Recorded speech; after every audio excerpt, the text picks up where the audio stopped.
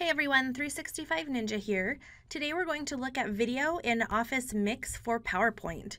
So Office Mix is that great tool that allows you to take your PowerPoint presentations and kind of take them to the next level, whether that is making a really interactive quiz-heavy presentation, creating a video, and so on.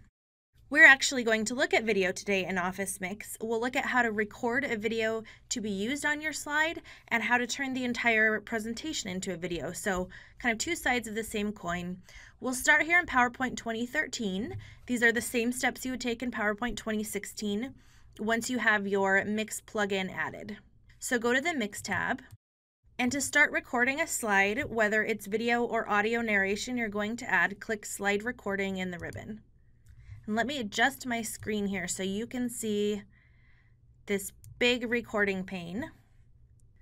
So now I've got my awesome recording panel here, and there's a couple different things I can do. You can see that I'm speaking right now because that microphone bar is moving back and forth. And if I had a webcam installed on this computer, you would also see my video screen right now. Now, if I did have my audio and video both going, you would see two options up here, record audio or record video.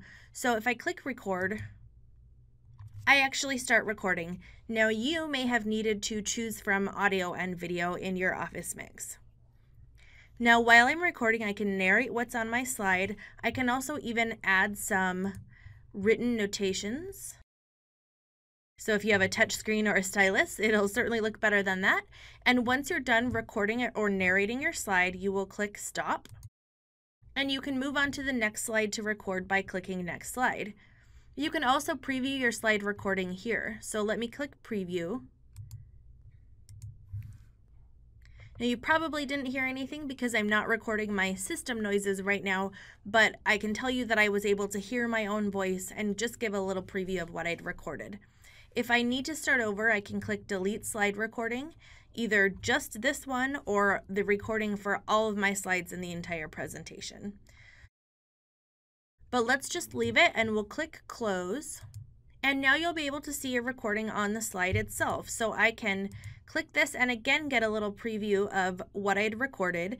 If you recorded your webcam, if you recorded yourself presenting, you'll see a little video panel here. So once I've recorded appropriately for all of my slides and I'm ready to turn my entire presentation into a video, it's really simple. I'll go to Export to Video, and I can choose my video size here. I can also modify seconds spent on each slide. So the slides that don't have video or interactive content, maybe the title slide or some transition slides that I didn't want to speak over, you can set the seconds to spend on each slide here. Click Next. Now you can see that I have a dialog box where I can save my video to OneDrive, I can give it a new name, and so on. Just click Save for now.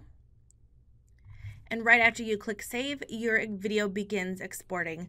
So this one's going to go pretty quickly probably. I will pause here and we'll come back when it's over and I'll show you what you get at the end. All right, now I get a success message. My video has been exported.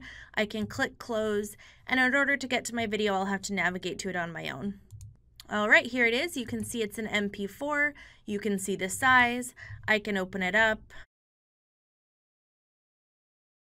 And my video recording is complete. So hope that tip helped.